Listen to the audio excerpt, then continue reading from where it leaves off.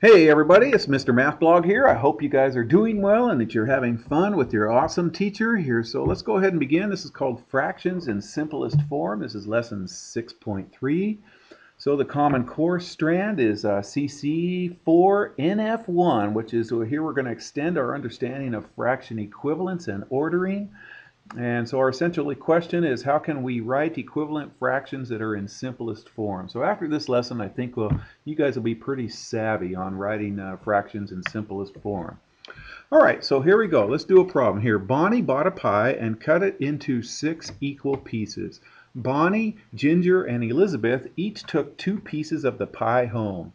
Bonnie says that she and each of her friends took a third of the pie home. Is Bonnie correct? Well, let's see. So let's first cut the pie up into 6 equal pieces, because Bonnie bought the pie and cut it into 6 equal pieces, okay? And so Ginger took 2 pieces, Elizabeth took 2 pieces, sorry, my tongue twister there, and then Bonnie took 2 pieces. So let's cut them up into 2 pieces each. And so what I'm going to do is let Bonnie take the 2 blue pieces, Ginger be the 2 red pieces, and Elizabeth will be the 2 purple pieces right there, okay? And so they're separated by this um, this black line right here being cut, that's cutting it up right there. So the pie is then divided into how many equal pieces? You got this blue piece, you got this red piece, and you got this purple piece. How many pieces are there? There's 3 equal size pieces right there. Okay, and these 3 colors show how to combine 6 size pieces to make 3 equal third size pieces. All right, so Bonnie is correct. Bonnie, Ginger, and Elizabeth each took a third of the pie home. Okay, so compare the model for 2 6 and 1/3. How are these sides related? Okay, all right, well, 2 6, you guys. Bonnie got 2 of the 6 pieces, Ginger got 2 of the 6 pieces, and Elizabeth got 2 of the 6 pieces. And if you think about this being one piece, your purple piece, this being one piece, your red piece, and the blue piece is one piece, there's 3 pieces, and each one of them is one of them, so 1/3. So 2 of the 6 is going to equal 1 of the 3. Okay, and then note, you guys, if I took 1/3 and multiplied it by 2 over 2, remember that's just 1 right there. Okay, anything over itself equals 1. Okay, 10 over 10 equals 1. 25 over 25 equals 1. 2 over 2 equals 1. So when I multiply by 1, it won't change the value. It just makes it look different, gives it a facelift. So 1 times 2 is 2. 3 times 2 is 6. So 1/3 equals 2 6 because we multiplied both sides by 2. That's just another way to show equivalent fractions, okay? All right, so what if Bonnie took 3 pieces of the pie home and Ginger took the other 3 pieces of the pie home? How could I combine the pieces to write a fraction that represents the part of that each friend took home? All right, well, let's just let Bonnie be the red here and Ginger be the blue here. Okay, can you see that the red is half the pieces and the blue is half the pieces? So Bonnie took 3 of the 6 pieces home and Ginger took 3 of the 6 pieces home, or each of them took half home. Okay, so each friend would be taking 3 6-size pieces home. And note 3 6-size pieces equals half the pie. Or 3 6, this is how we write it as a fraction, 3 6 equals half, 1/2 right there. Okay? All right. So a simplest form of a fraction is in simplest form when the top and the bottom can't be any smaller. Do you guys remember what the top part is called and the bottom part is called? Well, I have that in here, but the top part is called the numerator, and the bottom part is called the denominator. So and so as long as they're whole numbers, if it's the smallest numbers, then it would be called in simplest form. So here's one way we can use models to write equivalent fractions in simplest form. So take, for example, these kind of fractions right here. Here I have 8 equal pieces and 2 of them are shaded, so this would be represented as 2/8. Here I have 10 equal rectangles here and 6 of them are shaded, so this can be represented as 6/10. Here this is 6 out of 12 right here, okay? Well, if I took those things up and divided them up, watch if I did this, you guys. If I took this guy and did a slice right there and a slice right there, it would make them into equal pieces. And then over here, if I did a slice down there, a slice down there, a slice there, a slice there, it would make those equal pieces. And here, if I just did a slice right in the middle, it would make them equal. Check it out. Okay, so that's what I did, is I sliced them up right here. Now notice on this one here, there's 4 pieces now, and you're just looking at the red right here, and only one of them shaded, so this would be 1 out of the 4, 1/4. Here, there's 1, 2, 3, 4, 5 equal pieces, and 3 of them are shaded, so this would be 3/5. So 3/5 is the same as 6/10. Okay, here, there's 2 pieces here. There's this piece and then there's this piece out of the red rectangles, and only one of them's being shaded, so this would be 1/2, 1/2.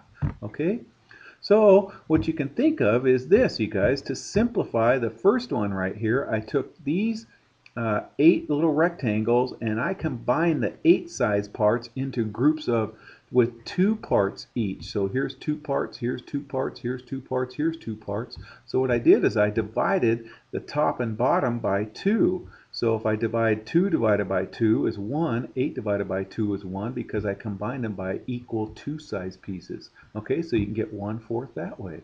All right, or if I took this guy right here, and if I grouped these guys, instead of grouping this one as one piece, one piece, one piece, I grouped them by this group of 2, this group of 2, this group of 2. So I took the 6 out of 10 and I cut them down by 2. So I divided the 6 divided by 2 and the 10 divided by 2. It gets me 3/5. And check it out. 3 of the 5 of these rectangles are shaded right here. Where over here, 6 of the 10 rectangles are shaded. 6/10 reduces to 3/5. 3/5 is in simplest form. Okay, it's the smallest. Okay, here, what I did here is I combined these 12 size parts into equal groups with 6 parts each. So this has 6 parts, this has 6 parts, and only one of these ones is shaded right here. So if I took 6/12 and I cut them down by groups of 6, so 6 divided by 6 over 12 divided by 6 is 1/2 right there. Okay? So some fantastic ways to reduce. So here's another way, you guys, to reduce fractions.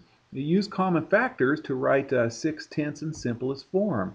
So in other words, you can divide both the top and bottom by the same number other than 1 to simplify this. So here we go. If we list the factors of the top number, which is the numerator, and the bottom number, which is the denominator, and then divide both the top and bottom by the common factors. So here's 6 and 10. Factors of 6, 1 goes into 6, 2 goes into 6, 3 goes into 6, and 6 goes into 6. 1 goes into 10, 2 goes into 10, 5 goes into 10, and 10 goes into 10. Okay, it says other than 1, so I'm not going to look at the 1 right here. So here's a common factor. So if I divide the top and bottom by the common factor 2 right there, okay, that's going to get me 6 divided by 2 over 10 divided by 2 is 3/5. This is my favorite way, is to divide by common factors, although the picture way is pretty slick too. All right, let's try some, you guys. So write this in simplest form. Okay, 2/12. Okay, what number goes into 2 and 12? Well, 2 does. So if you divide both the top and the bottom, it has to be the same number. 2 divided by 2, 12 divided by 2, I get 1/6. All right, let's try 10 over 12. Okay, again, 2 goes into 10 and 2 goes into 12. So if I divide the 10 divided by 2 and the 12 has to be divided by 2 also, I get 5/6. All right, how about 8/12?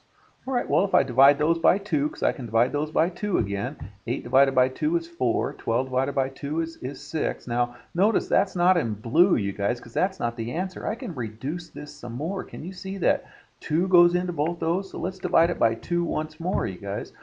4 divided by 2 is 2. 6 divided by 2 is 3, so you get 2/3. All right, let me show you a different way, you guys. So 8, if you can recognize that there's a bigger number that goes into both 8 and 12, 4 goes into 8 and 4 goes into 12. So if I divide 8 divided by 4, it's a bigger factor. In fact, it's called the greatest common factor. We'll talk about that in a second. And then 12 divided by 4, the same number. 8 divided by 4 is 2. 12 divided by 4 is 3, so 8/12 reduces to 2/3. Now you can divide it by 2 and divide it by 2 again. You'll be safe that way. You get 2/3 no matter what. It just takes you a little bit longer if you don't see the greatest common factor. And that's okay, you guys. Sometimes I don't, and I just keep breaking them down. Here's another way, you guys. Okay, here's 12 equal rectangles right here. Okay, there's 12. Now I'm going to shade in 8 of them. Okay, now I just put X's through them. So there's 8 out of the 12 right there.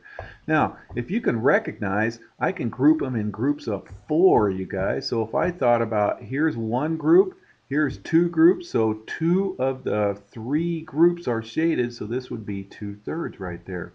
Okay, so you can do pictures to reduce fractions also.